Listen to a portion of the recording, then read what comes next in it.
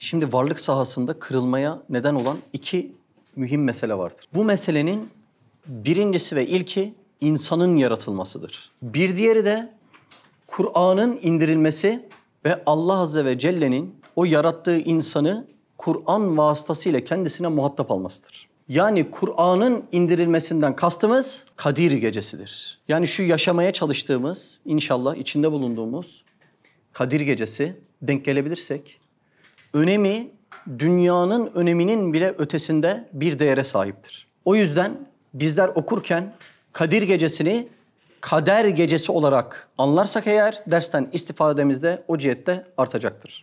Çünkü Hazreti İsa'dan beri susan semanın dili Kadir Gecesi'yle, yani o Kader Gecesi'yle yeniden konuşmaya başlamıştır. Bu ve buna benzer konuşacağımız diğer meselelerden dolayı tahminimizin de ötesinde bir öneme sahiptir. Bu ümmetin ömrü kısadır, küçüktür ama kalan her şeyi büyüktür.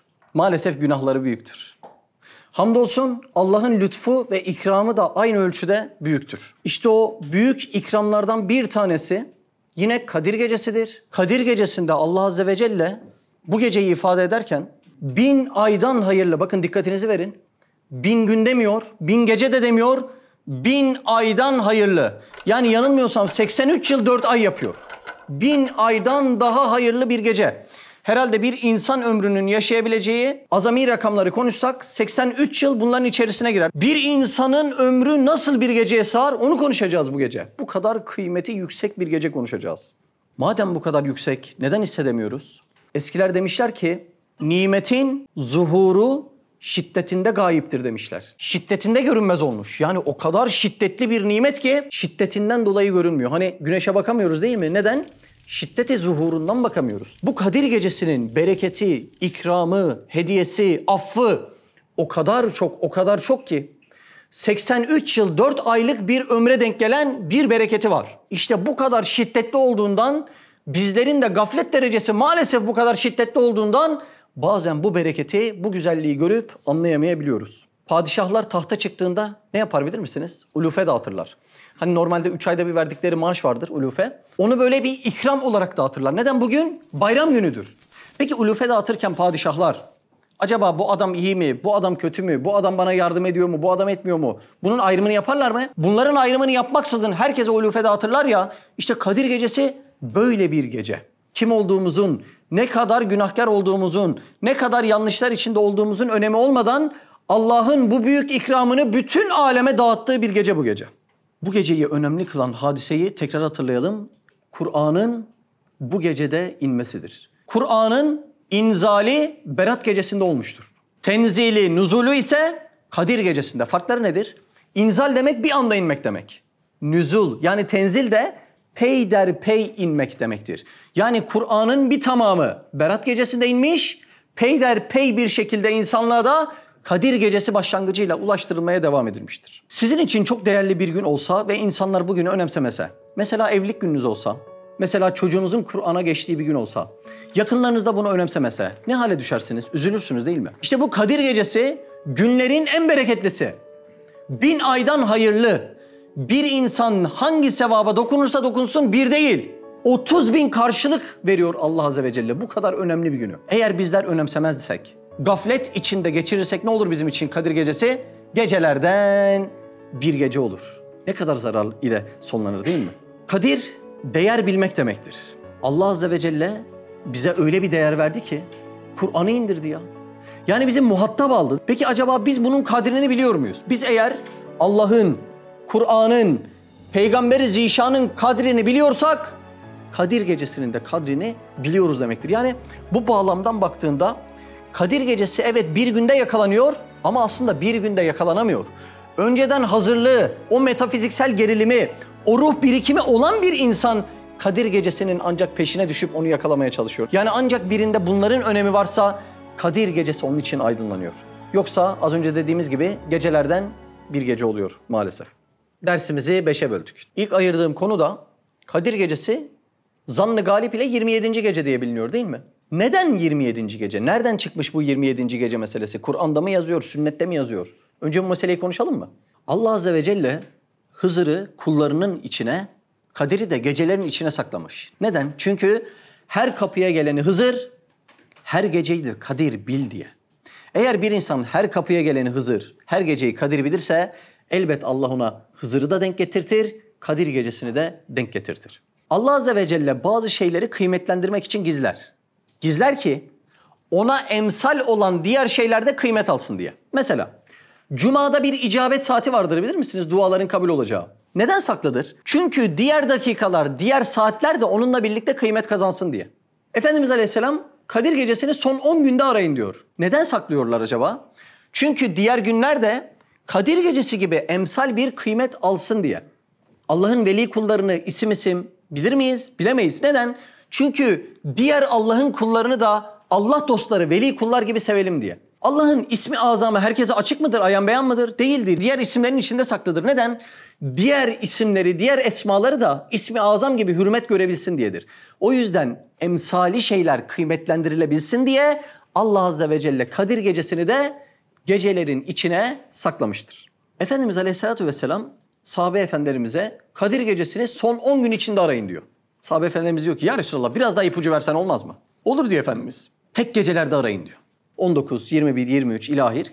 Kimileri Bedir gecesi olan 17. geceyi de alıyor. Tek gecelerde arayın diyor. Sahabe efendilerimiz diyor ki ya Resulallah biraz daha bize ipucu versen olmaz mı diyor. Efendimiz Aleyhisselam diyor ki ben Kadir gecesinin gününü biliyordum ama bana unutturuldu diyor. Bakın çok ilginç bir hadise değil mi? Allah Efendimiz'e unutturuyor Kadir gecesini. Daha sonra sahabelerin ısrarı üzerine Efendimiz diyor ki Allah bana tekrar hatırlattı. Şimdi size açıklayacağım diyor. Tam Efendimiz Aleyhisselam minbere doğru yürürken 2 tane sahabe efendimizin tartışmasına denk geliyor. Onların yanından geçip minbere doğru ulaşıyor.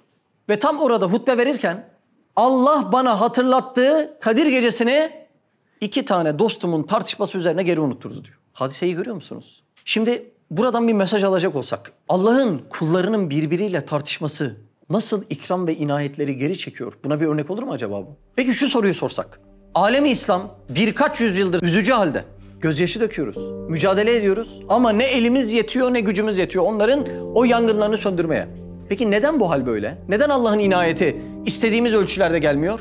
İşte bunun cevabı da burada saklı. Bizler birbirimize düştükçe, bizler birbirimize saldırdıkça, bizler birbirimizle savaştıkça demek ki anlıyoruz ki Allah'ın inayeti de bizden çekiliyor. Herhalde bu hadiseden böyle bir mesele alabiliriz. Tekrar konuma döneyim. Kadir gecesi zannı galip ile 27. gecede saklıdır. Peki neden? Nereden geldi bu 27. gece meselesi? İbn Abbas'tan geldi.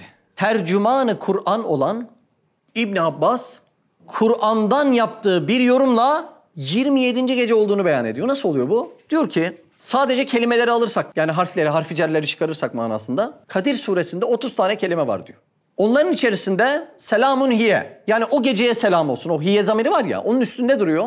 Ve hiye zamiri 27. kelimeye denk geldiğinden dolayı zannederim ki diyor Kadir gecesi de 27. gecede saklı olsun. Ve o günden beri ümmet bu noktada ittifak ettiğinden 27. gecede oluşu bir zannı galip oluyor. Risale-i Nur'da da bu 27. gecesiyle ilgili şualarda ince bir nükte geçmektedir. Yarın 27. gece Leyle-i Kadir olma ihtimali çok kuvvetli olmasından bir kısım müçtehitler o geceye Leyle-i Kadri tahsis etmişler.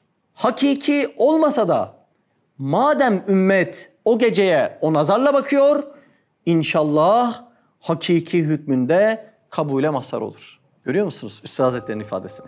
Efendimiz Aleyhisselam'a unutturulması da çok ilginç bir hadise değil mi? Ve Efendimiz Aleyhisselam pazartesi günü olduğunu unutmuyor. Hatta soruyorlar ya Resulallah sen neden pazartesi günleri oruç tutuyorsun? Ben pazartesi günleri 2 doğum günü kutluyorum diyor. Birisi benim doğum günüm, birisi de Kur'an'ın doğum günü diyor. Ve kendisi yine emri hak vaki oluyor, bir pazartesi gününde göç ediyor. Efendimiz Aleyhisselam'ın hayatının tamamında her an Kur'an var. Ama Ramazan ayı gelince, hele o Kadir gecesinin zaman dilimleri gelince Efendimizin tavrı değişiyor. Ve Ayşe validemiz şöyle naklediyor bize bunu. Ramazan geldiğinde, özellikle Ramazan'ın nısfı geldiğinde, o yarısı, ikinci yarısı geldiğinde ne o bizi tanırdı ne de biz onu tanıyabilirdik diyor. Öyle bir hususiyet oluşturuyor. Biz Kur'an ile meşgul olma manasını anladık. Ama Kur'an ile meşgul olurken onun içerisindeki mücadele ve Allah yolunda gayret etme manasını lütfen kaçırmayalım. Ramazan ayının ne tür galibiyetlere gebe olduğunu, ne tür mücadeleler doğurduğunu bizim bu dersle birlikte tekrardan anlamamız lazım ve şunları hatırlatmam lazım. Bugün Dillere destan Bedir gazvesi yine Ramazan ayı içerisinde olmuştur. 17. gecesinde olmuştur. Mekke'nin fethi gibi alemin akışını değiştiren bir hadise gene Ramazan ayı içerisinde olmuştur. O yüzden Kur'an'la meşguliyeti, yani Kadir Gecesi'ni kader gecesi olarak anlayıp hayatımızda köklü değişikliklere karar verme olarak bu derste anlamamız lazım. Yoksa böyle birbirimizi memnun edip dağılıp hayatımızda bir değişiklik olmazsa Kadir Gecesi, kader gecemiz olmamış demektir. Yeni bir konuya geçeyim. Kur'an, Hira, Cebrail.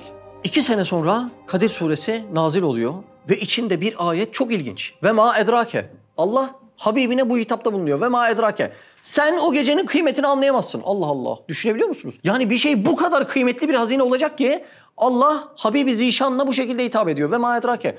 Öyle kıymetli bir gece ki o dahi anlayamaz diye hitapta bulunuyor. Şimdi kıymetini biz anlayamazsak peşinden koşturmaktan başka bir çaremiz yok. Peki ne yapmamız lazım kıymetini anlayamıyorsak? Şunları bir idrak etmemiz lazım. Allah Kur'an'ın indiği bir geceye bu kadar kıymet veriyorsa, ayette bu şekilde hitapta bulunuyorsa, demek bu Kur'an bizim kalbimize nakş olsa, hayatımıza yansısa, Allah'ın bize vereceği kıymeti hesaplayabiliyor musunuz? Kalpte ne kadar Kur'an nakş olmuş?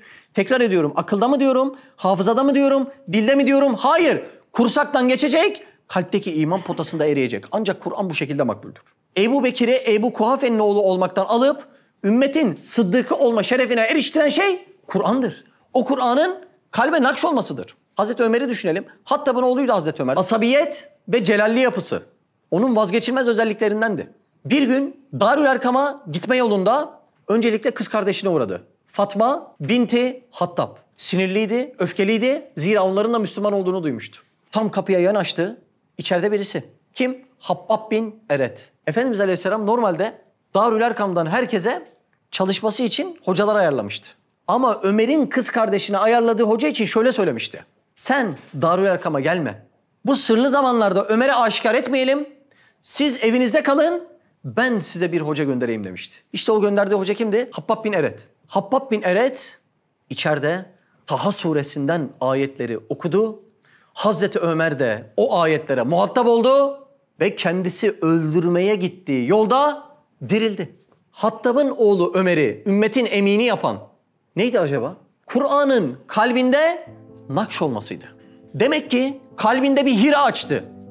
O hirada Cibril'e eminden gelir gibi muhatap aldı kendisini ve o ayetleri bir bir nakşetti.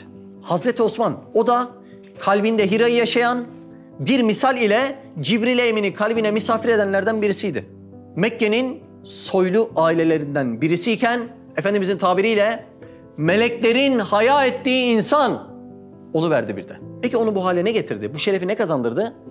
Kur'an'ın kalbe nakş olması kazandırdı. Ya Hazreti Ali 10 yaşındaydı. Efendimiz Aleyhisselam Hatice annemizle birlikte namaz kılarken ilk Kur'an'ın ayetlerini orada muhatap oldu. Daha sonra orada sordu, düşüneyim dedi, gitti, geri geldi. Tekrar anlatır mısın ya Resulallah dedi. Anlattı. Orada iman etti. Hazreti Ali'yi bu hale getiren neydi? Kur'an'dı. Bakın Hazreti Ali 23 yaşındayken o hicret yolculuğu zamanı ölüm döşeğine Efendimiz'e bedel kendisi yatmıştı. Bir insan Kur'an'ı şerbet diye içip kalbinde sindirmezse böyle bir cengaverlik, böyle bir baba yiğitlik yapmasının imkanı yoktu. 10 yaşındaki Hazreti Ali'yi 23 yaşında bu bilinci kazandıran neydi?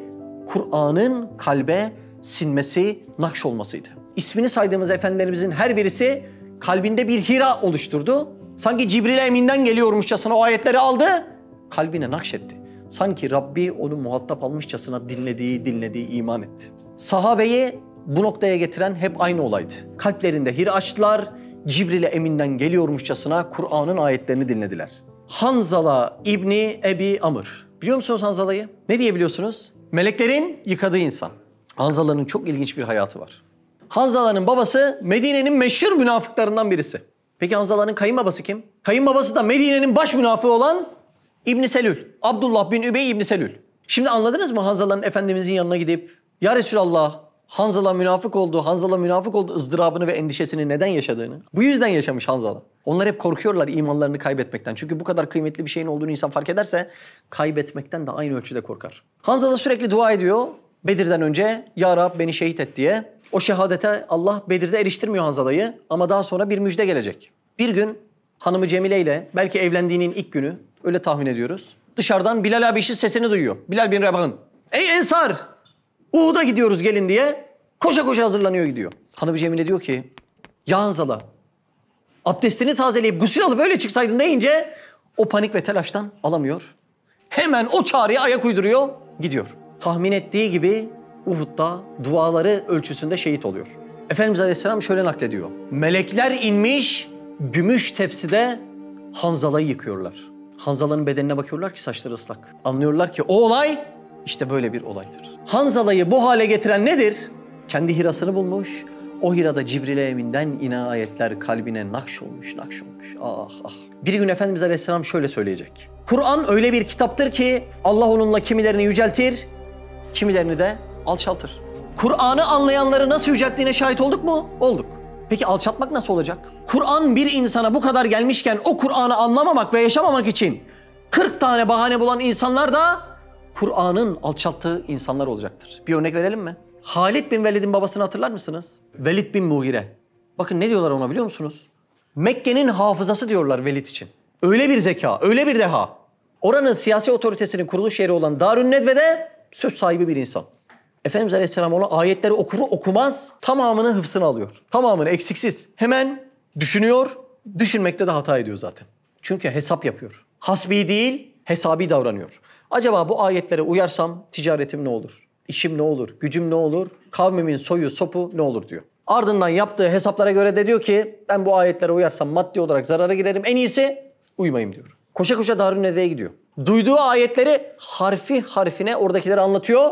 Ve diyor ki Muhammed'i durdurmak için plan yapmamız lazım diyor aleyhissalatü vesselam. Şimdi anlıyor musunuz? Kur'an birisini alçaltırsa nasıl alçaltıyor? Kur'an onun hıfzına gelmiş ama hirasından aşağıya inememiş, kalbine nakş olmamış. Demek ki biz bu hitaplara mazhar oluyoruz ya, bu saatten sonra ya yüceleceğiz ya alçalacağız ama bu yolun ortasında bulunamayacağız. Buna göre hayatlarımızı düzenlemek zorundayız. Kadir Gecesi'nin kader gecesi olmasını bence biraz daha anladık. Her insan kalbindeki hirasını bulacak. O hirasında bir nevi, bir mana ile Cibril Emin ona muhatap olacak ve o Kur'an bizzat kendisine iniyormuş gibi kalbine, imanına nakşedecek. Ancak Kadir Gecesi bu şekilde kader gecesi olur. Yoksa böyle toplanıp birbirimizle hoş sohbet edip daldığımız sıradan bir gece olur. Gecelerden bir gece etmesin Allah. İlk Vahiy. Efendimiz Aleyhisselam 35'inde yalnızlığı sevmeye başladı. Ve ismi arayış olan Hira mağarasına doğru bir yolculuk başladı. Hira, arayış değil mi? Taharri de oradan geliyor. 38'den 40'a kadar bu arayışlarını çok arttırdı. Çünkü artık Mekke'deki zulümden ve şirkten kendisi usanmıştı. Kendisi Mekke'deki birkaç haniften birisiydi. Bakın çok ince bir mesele vardır burada. Kendisi Mekke'de birkaç haniften birisiydi ama kimseyi gelip gel sen de hanif ol dediğine şahit değiliz. Bakın burası kader gecesine yani Kadir Gecesi'ne bir kıymet daha veriyor. Eğer Kadir Gecesi olmasaydı hayatımıza yön veren o insan haydi buraya yönelin diye bize tebliğ de etmeyecekti belki de. Yani Kadir Gecesi'yle Kur'an'ın inişiyle Efendimiz Aleyhisselam tebliğine başladı. Haydi gelin hakikat var burada diye. 40 yaşından önce birisine haydi gel de hanif ol dediği Efendimizin böyle bir çağrıya biz rastlamıyoruz. 35'ten 40'a kadar 6 kilometre Mekke ile evinden Hira'ya kadar 6 kilometre. Sürekli gitti geldi, sürekli gitti geldi. Çünkü kendisinde hakikat arayışından dolayı bir doğum sancısı mevcuttu. Efendimiz ağaçlardan, taşlardan kendisini selamlayan sesler duymaya başladı. Nedir peki bu sesler? Antrenmandır. Efendimiz Aleyhisselam'a biraz sonra inecek olan vahyin önden hazırlığı, önden antrenmanıdır. Daha sonra her şey bir Ramazan'da, bir pazartesi gününde, bir Kadir Gecesi'nde, bir mağarada başladı. Cibril Emin, Muhammedül Emine, Alak ilk 5 ayetini getirdi. Efendimiz Aleyhisselam'a o ayetleri getirdi ve oku dedi. Efendimiz Aleyhisselam, ma ene bikari, ben okuma bilmem deyince bildiğiniz bir hadise 3 kez aldı, 3 kez sıktı ve Efendimiz Aleyhisselam'ı geri bıraktı. Efendimiz Aleyhisselam dönüş yoluna başladı. Dönüş yolunda Hatice'sine, evine giderken yoldakiler Efendimiz Aleyhisselam'ı selamlamaya başladı. Esselamu aleyke ya Resulallah diye. Efendimiz Aleyhisselam koştu evine, Hatice'sine yanaştı. Zemmiluni, zemmiluni, ört üstümü dedi. Üstü örtüldü. Halden anlayan Hatice annemiz ne oldu demedi. Neden demedi. Nedir bu hal demedi. Ona yoldaşlığının gereğini yaptı ve sadece üstünü örttü. Bir süre sonra Cibril Emin tekrar geldi. Bu sefer Müddessir suresinden ayetler getirdi. Ya eyyühel müddessir, ey örtüsüne bürünen, kalk uyar. Sadece Rabbinin büyüklüğünü dile getir. Elbiseni temiz tut, her türlü pislikten uzak dur. Bu ayetler geldikten sonra Hatice annemiz olayı anladı. Sen osun, müjdelenen nebisin dedi. Ve alıp amcaoğluna götürdü. Amcaoğlu kimdir Hatice annemizin? Varaka bin Neffel'e götürdü. O zamana kadar din ile ilgilenmiş, bir dönem Hristiyanlıkta kalmış, daha sonra onun içinde de çarpıklıklar olduğunu sezerekten Hanif olarak hayatına devam etmiş ama son gelen peygamberle ilgili bolca malumatı olan Hatice annemizin amcaoğlu. Nedir dedi olay? Anlattılar. Anlatınca Varaka dedi ki işte o. Müjdelenen şahıs, beklenen peygamber işte odur dedi. Bunu dedikten sonra bir cümle daha etti. Ya Resulallah, ne vardı ben de sana kavminin zulmettiği, hatta seni hicret etmek zorunda bırakacağı günlerde yanında olsaydım deyince Efendimiz Aleyhisselam şaşırdı. Ne yani? Kavmin bana zulüm mü edecek? Ben hicret etmek zorunda mı kalacağım dedi. Düşünebiliyor musunuz? 40 yaşına kadar. Mekke'de en sevilen insan. Bir emanet mi var? Efendimiz'e bırakılacak. Anlaşılmaz bir dava mı var? Efendimiz'e bırakılacak. Ticari anlamda bir birlik mi kurulacak? Halifel Fudul gibi o birliğin içerisinde Efendimiz Aleyhisselam olacak. İnsanlığın içinde özü, sözü emin olunan, başta gelen bir insanı bir cümle duyuyor ki herkes ona hücum edecek. Bir cümle duyuyor ki hicret edilmek zorunda bırakılacak. Buradan da bize bir ders çıkar mı? Hizmet yolunda ne yaşarsak yaşayalım geri durmamamız lazım. Bize bir gün vaaz verenler farklı davranabilir. Mücahitler müteahhit olabilir. Hatta bu yolu öğrendiğimiz insanlar bile farklı mülahazalarda hayatlarına devam edebilirler. Ama biz onların hiçbirisine iman etmedik. Madem biz Allah'a iman ettiysek bu Kadir Gecesini kader gecemiz yapacağız. Diyeceğiz ki ya Rab bu yol dikenlidir. Ayağını seven gelmesin. Ben o ayağımdan da geçtim. Yeter ki sen benim ellerimi bırakma. Bu dersler bizim kalbimizde bu manaları uyandırmıyorsa, bu manaları canlandırmıyorsa biz de toplanıp birbirini avutanlardan oluruz. Allah muhafaza etsin. İşin yolu. Kadir Gecesi dedik. Bu gece Kadir'de kalmaz. Kader Gecesi dedik. Kader dediğin Kur'an'ı kalbine alman ne olur dedik. Şimdi ben Kur'an'ı kalbime almışsam demek ki bir de yola hazırlık vardır. Yola çıkacağım demektir. Peki çıkacağım yolda nasıl davranmam lazım? Çıkacağım yol nasıl bir yoldur? Bunu da bize Ebu Zer el-Gıffari Hazretleri anlatsın. Çünkü Efendimiz Aleyhisselam'ın Ebu Zer'e bu manada 4 tane nasihatı, 4 tane öğütü var. Onun üzerinden bütün ümmete bıraktığı nasihatlardır. Efendimiz Aleyhisselam Ebu Zer'e şunları söylüyor. Ey Ebu Zer, gemini yenile çünkü deniz çok derin. Ey Ebu Zer, azığını tamamla çünkü yolculuk pek uzun. Ey Ebu Zer, sırtındaki yükünü hafif tut çünkü tırmanacağın yokuş oldukça zor. Ey Ebu Zer, amelinde ihlaslı ol çünkü seni görüp gözeten bir Rabbin var. Nasıl nasihatlar değil mi? Allah Allah. Önce dedi ki gemini yenile çünkü deniz çok derin. Ne demekti bu? Gemi kalp demek, deniz de yaşadığımız imtihanlar demek. Bakın bu dünya mükafat yurdu değil, imtihan yurdu. Madem imtihan yurdu, Allah yarın hangi imtihanı nasip eder bunu bilemiyoruz. Ama bildiğimiz bir şey var, imtihanlar derin olacak. Bu yüzden de kalbimizin sürekli tecdide yani yenilenmeye ihtiyacı olacak. İkinci olarak ne dedi Efendimiz Aleyhisselam? Azığını tamamla çünkü yolculuk pek uzun. Nedir bu azık? Burada azık bizim bu yolu öğreneceğimiz bir şahs-ı manevidir. Zira o şahs-ı manevi bir kamil alim hükmündedir. Bizim bu yola birlikte çıkacağımız refiklerimiz yani dostlarımızdır. Allah o dostların vefasızlarından bizleri korusun. Bu yolun azı talebe olmaktır. Zira biz bilmediğimiz her şeyin talebesi olmamız lazım. İnanın bu cümleleri de söylemek çok kolay ya. Bir insan bir şeyi sürekli anlatmaya başladıktan sonra birinden bir şey öğrenmesi çok zordur. Allah o yüzden talebe makamından yani talep etme makamından bizi hiçbir zaman almasın inşallah. Üçüncü olarak ne dedi Efendimiz? Sırtındaki yükünü hafif tut çünkü tırmanacağın yokuş oldukça zor dedi. Dünyayı güya işlerimizin önüne almayacaktık. Ama bizde ahiret ahir oldu. Yani arkada kaldı, geride kaldı. Dünyanın önemi ahiretin ne kadar endişeli bir yer olduğunu bize maalesef unutturdu. Hep aynı cümleyi ettik değil mi? İyi de dünyadan nasibimiz olmasın mı? Olsun, olsun. Ama elin kârda olsun, gönlün yarda olsun. Bunların yeri birbirine karışmasın. Dördüncü olarak ne dedi? Amelinde ihlaslı ol çünkü seni görüp gözeten bir Rabbin var. Bakın bu ihlas öyle bir mesele ki Hazreti Ömer gibi bir adamı inletmiştir.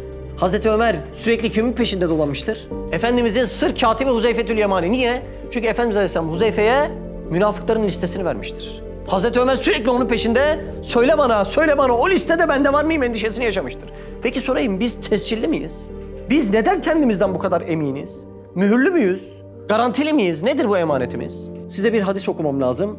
konu ihlassa, samimiyetse, sadece Allah için yapmam lazımsa, içimden geleni Allah için yapmam ifadesi bizim hayatımıza yön verecekse bu hadisi mutlaka ve mutlaka hayatımızın baş köşesine koymamız lazım.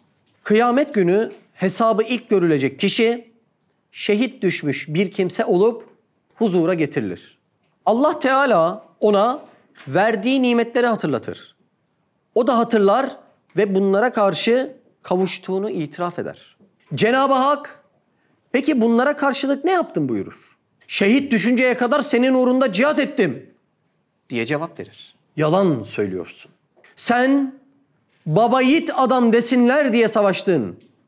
O da denildi buyurur. Sonra emrolunur da o kişi yüzüstü cehenneme atılır. İhlas yoksa akıbet ne olacak anladık mı? Hadis devam ediyor. Bu defa ilim öğrenmiş, öğretmiş ve Kur'an okumuş bir kişi huzura getirilir. Allah ona da verdiği nimetleri hatırlatır, o da hatırlar ve itiraf eder. Ona da peki bu nimetlere karşılık ne yaptın diye sorar. İlim öğrendim, öğrettim ve senin rızan için Kur'an okudum cevabını verir. Yalan söylüyorsun. Sen alim desinler diye ilim öğrendin. Ne güzel okuyor desinler diye Kur'an okudun. Bunlar da senin hakkında söylendi buyurur. Sonra emrolunur, o da yüzüstü cehenneme atılır. Daha sonra Allah'ın kendisine her çeşit mal ve imkan verdiği bir kişi getirilir. Allah verdiği nimetleri ona da hatırlatır. Hatırlar ve itiraf eder. Peki ya sen bu nimetlere karşılık ne yaptın buyurur. Verilmesini sevdiğin, razı olduğun hiçbir yerden esirgemedim. Sadece senin rızanı kazanmak için verdim, harcadım der. Yalan söylüyorsun. Halbuki sen bütün yaptıklarını ne cömert adam desinler diye yaptın. Bu da senin için zaten söylendi buyurur. Emrolunur da yüzüstü cehenneme atılır. Müslim'de geçen ibare babında. Ya bu ihlas olmadan ne yaptığının ne önemi kalıyor ki? Demek Allah Azze ve Celle için bizim amelimiz önemli değil. Onun kün emridir bizim amelimiz. Bizim amelimizin içindeki samimiyete bakıyor Allah Azze ve Celle.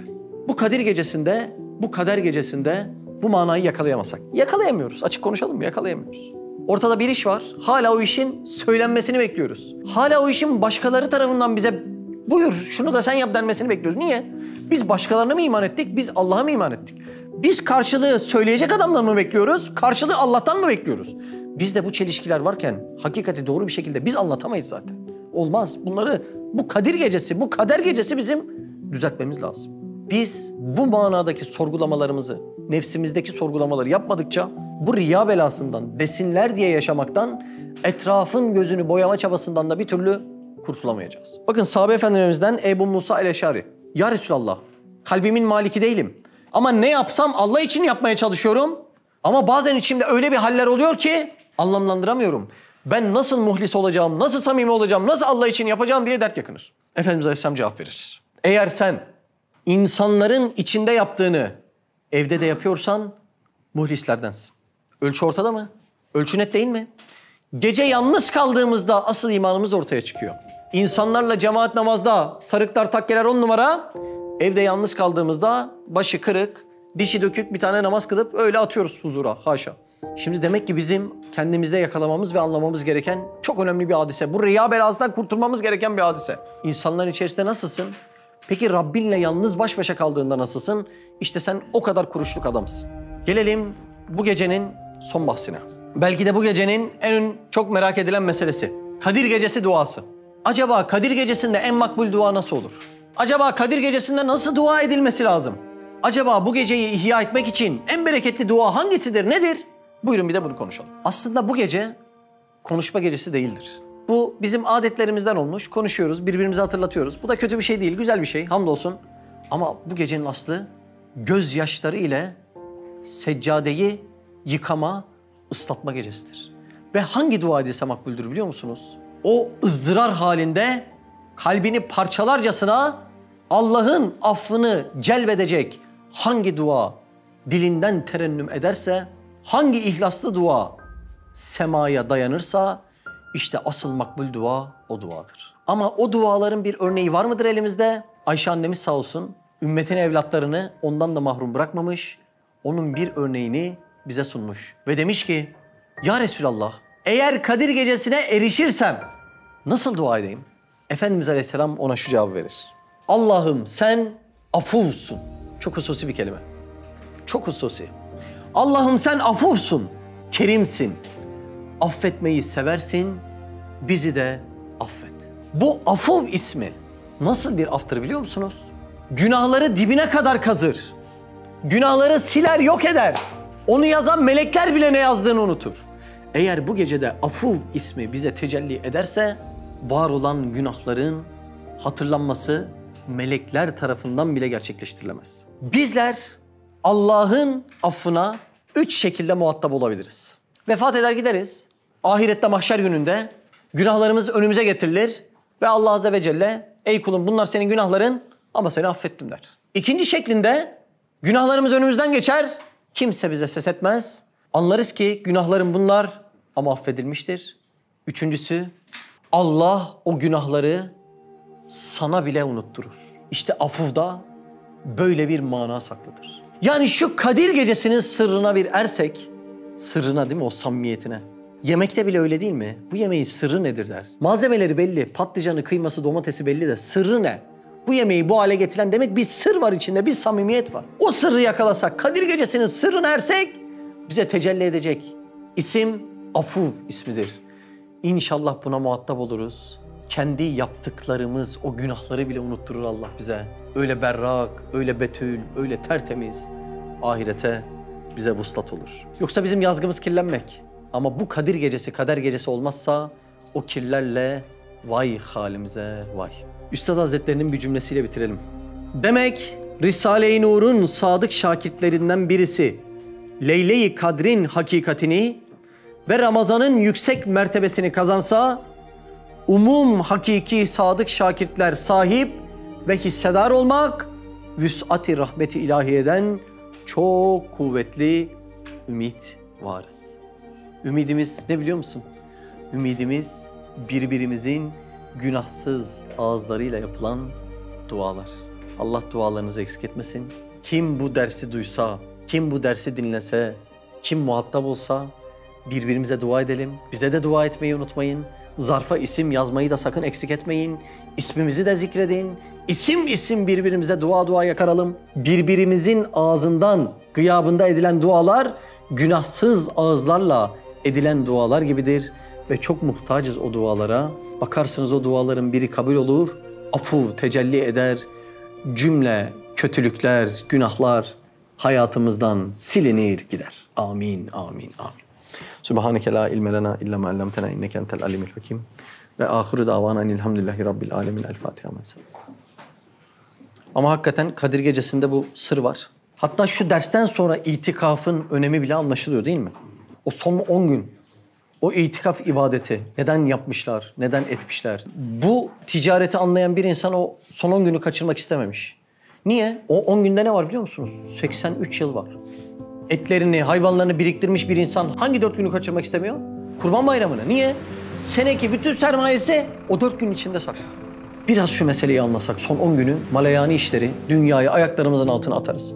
Ne olacak? Zaten atıyoruz. Hastalanıyoruz, atmıyor muyuz? Atıyoruz. Dünya genelinde bir virüs geliyor, atmıyor muyuz? Ya Allah için niye atmayalım? Bu sefer de biri zorlamadan atalım. İhlasımız ortaya çıksın. İnşallah kadrini, kıymetini bilenlerden oluruz. Kadir Gecesi, kader gecemiz olur. İnşallah, inşallah, inşallah. Yani bize dua eden arkadaşlar, bize dualarla birlikte bu hakikatleri birçok yerin duyması için İstanbul'da bir medrese niyetimiz var. Sonra daha başka projeler, daha başka dualarımız var. Bunlara bol bol dua etseler. Hele bu gecede. Tam kabule karin olan bu gecede çok güzel olur. Yani böyle hususi gecelerde hayatı değişen çok insan oluyor. Tam bu gecelerde yani. Aykırı bir hayat yaşamış ama bu gece değişmiş hayat. O yüzden bu videoyu beğenseler, paylaşsalar, yorum yazsalar, birilerine daha ulaşmasına vesile olsalar, bir hayat yani ne kadar önemli. Bir hayat için bir dünya değil mi? Ne kadar ehemmiyetli. Onlara da belki o cihetlerde vesile olabiliriz. İhtimaldir ama birçoğumuzun hayatı da bu ihtimallerle değişmiştir. Birinin selamıyla, birinin videosuyla, birinin kelamıyla. O yüzden bunları da yaparsak bu gece bizler için güzel olur. Başkalarına da vesile olmuş oluruz inşallah diyelim. Gezegenler bile bir aradayken, tek olduğunu düşünüyorsan koskoca evrende, bu kanal tam sana göre. Bu video YouTube kazanında kaybolmadan Senin gibi başkalarına da ulaşabilmesi için desteğe ihtiyacı var. Her abone bir kırgın yüreğe daha ulaşmayı sağlayacak. Beğen, abone ol ve yorum yapmayı da unutma. Siz de Hayalhanem İstanbul ve diğer tüm projelerimize destek olmak için buradaki linke tıklayarak online bağışta bulunabilir veya aşağıdaki iletişim numaralarından bizlere ulaşabilirsiniz.